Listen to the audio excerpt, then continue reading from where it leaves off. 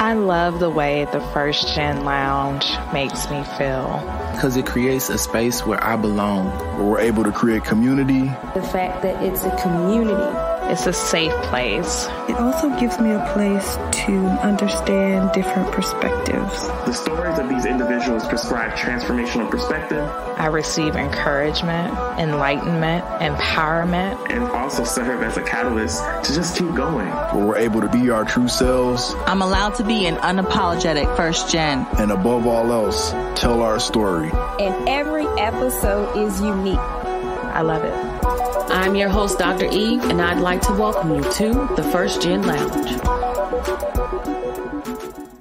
Hey, y'all. Hey. So, I just want to take a moment to say thank you to each and every one of you around the world who tune into this show.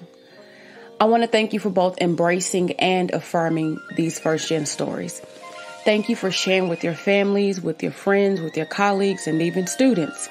It's because of you that at the time of recording this show, we've surpassed 13.1 thousand downloads in short of over a year, and the podcast has reached at least 27 countries.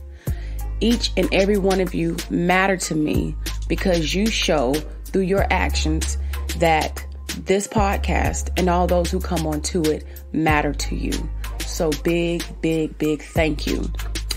I am actually going to start doing more to give back, to show my appreciation.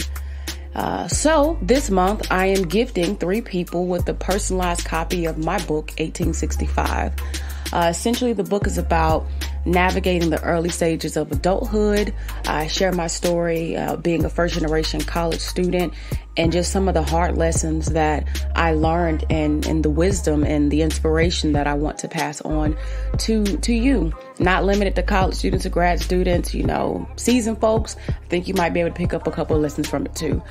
So if you'd be interested in a chance to receive one of these books, I've left a link in the show notes for you to submit an entry. This will close on April the 21st, 2019 at 7 o'clock p.m. So yeah, for those of you who are interested or have a friend that's interested or may be interested, feel free to share. So with those few things out of the way, I want to go ahead and get into this week's show. Y'all know I like to sit and ponder and think, and I found myself in a space where I kept thinking about walking into new chapters of life. So that's what today's show is all about. It's about walking into new chapters of life. It's about to be the time of year, summertime, where it's about to be really busy. There's a lot of transition that's about to happen. And a lot of us are literally walking into new chapters of life. We have a lot of folks that are graduating from high school and undergrad and grad school, people that are getting new jobs and moving to new cities and adjusting to new places. It's about to be a lot of weddings. People are buying homes and having babies. And not that they don't have, babies or buy homes any other time of the year, but statistically, summer is one of the highest times for these things to happen.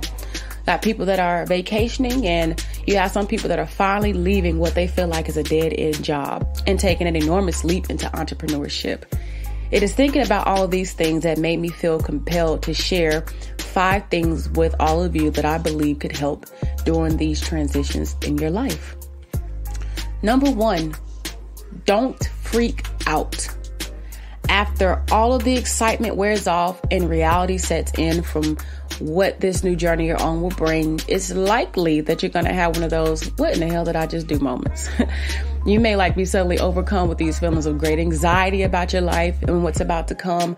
And you're going to be wildly uncomfortable because you're out of your zone, and adjusting a lot of times to something new can be a challenge. I believe there'll be times when there'll be a tiny voice in your head that will try to convince you that maybe you made a bad decision. You'll be like, yeah, this was not smart. However, I want to reassure all of you that, you're going to be fine. And the feelings that you have or going to have is normal, because change, be it that it's something good or that it's something bad, it shakes things up a bit. And in either case, it's pushing you to grow. Number 2, keep yourself open to new possibilities. What I find is that more often than not, we tend to only want to see opportunities manifest in the way that we expect. And often because it doesn't show up the way that we thought it would, it can be easy to miss the opportunity. So you got to be careful. You want to keep yourself open to meeting new people wherever you may go. You never know how relationships can evolve and how you all can possibly help each other along the way. One of the most fascinating things to me has been being a college graduate and having met people from all over the country, and where, I've been able to go different places and almost know somebody everywhere I've gone, which has been like really dope to me. Be that a college graduate, having lived in Mississippi, being in a sorority, all of these things have led me to make connections with people that have continued to even shape my life. So keep yourself open to meeting new people. And then, for what it's worth, you might meet your soulmate. Because I definitely met mine at a game night. And, that was probably one of the most random places I would have ever thought to meet somebody who I would later marry. Keep yourself open to professional growth. A career advancement may not allow you to stay in the place, that you are now, may not allow you to be in the same city. But if it's really advancement that you're after and it's really the career, you got to weigh your odds. But you got to keep yourself open, for that growth. Or let's just say a promotion may not be a promotion on paper. It may be that you've gotten a ton of responsibilities at work just thrown at you and it's your task to handle it. Show the people that you got this. Because what this opportunity may be doing is really preparing you for what is to come. Because trust me, in attempt to move up, it's not going to get easier. It is not going to get easier. Keep yourself open to change. One of the few things guaranteed in this life is that things will change. And while we may not always like the change that's happening, more often than not, the change is necessary. So embrace it and again, grow from it. Number 3, don't forget to learn the lessons from everything. I have a belief that we don't only learn things when we've gone wrong in life. We can learn about life and ourselves when things are actually going right. If you pay attention, I think that life has this really cool way of giving you feedback. Like it's like this automatic feedback loop that's set up for everybody. For me, when things are happening and unfolding in ways that feel effortless, and notice that I said they feel effortless, not that they're effortless, but when things are feeling effortless and I'm left feeling positive and happy and excited about what's happening, I take that as my sign as this is good.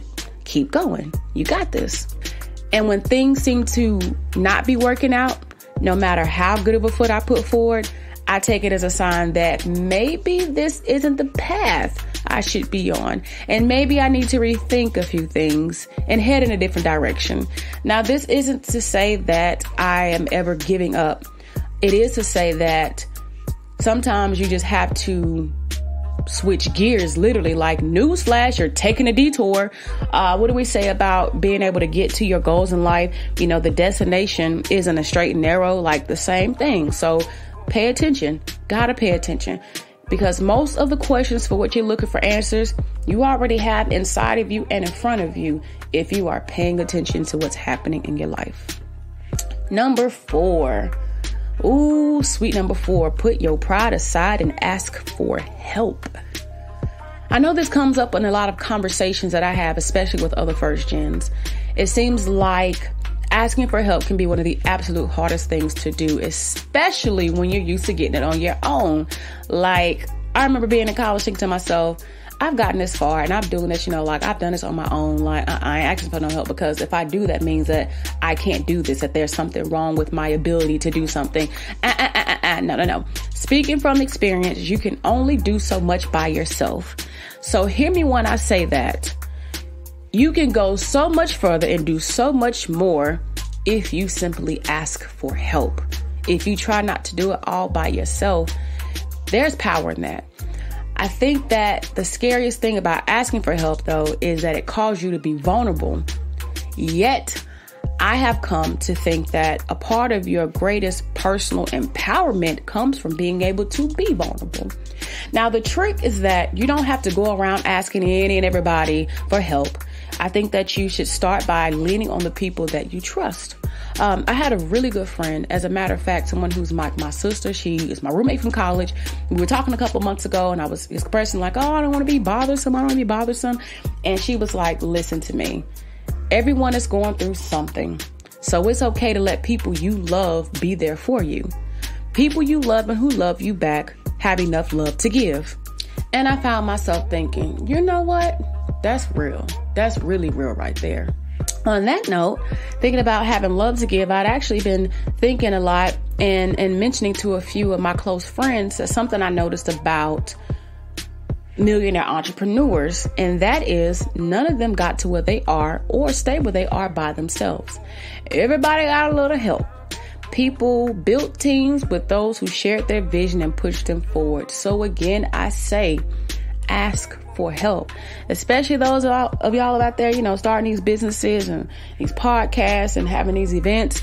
Ask for help. Don't do it by yourself. You're going to wear yourself out. Yes. And number 5, always remember that you are doing the best that you can do with the hand you were dealt. At one point in time, I used to feel so sorry for myself about all that I did not have. Not having a father who was active and present in my life, one who did marry my mother and raise me in a, air quotes, good home. Not having gone to better institutions of higher learning, so I thought. Not having higher ACT or GRE scores. Not having a high enough GPA. Not having more money to travel more or invest more. Not having joined more professional organizations to better advance my career. Not having done more research and publications. Not having gone to enough networking events. Not having a smaller body. Not having a big enough booty or long enough hair. Yes, all of these things going through my head, playing with my emotions and my self-confidence and my self-esteem, like convinced that all of these things were making me inadequate. Y'all, hear me when I say comparison is a mother. Shut your mouth. Okay. Yet a shift in my mindset to acknowledge that I can only ever do the best that I can do with what I have to do it with changed the game for me. I have been saying this a lot lately because it's something that I continue to remind myself of, and it's something that I absolutely believe each and every one of you need to hold to your heart. Something that people have told me, and I didn't want to believe it for a long time, but you are enough. You are enough. You are enough. You don't have to wait 5 years when you've obtained X, Y, and Z to be adequate. You don't have to wait till you're married, till you got your degrees, till you got a 6-figure paying job, till you're living in a penthouse. You don't have to wait to be enough. You are already enough. In fact, you are more than enough right now. And even if you are in a storm, hear me when I say that you are giving this life the best that you have to give. And that's all that you should ask of yourself. Don't wait for tomorrow or next week to think that a better circumstance is going to make you enough. You are enough right now, because if you were not, what it is you have, you wouldn't be given. And sometimes we think that because things might be challenging and difficult for us, that makes us any less, or it makes us less. It makes us not enough. No. The universe is giving you what it needs for you to have for where you're going to go.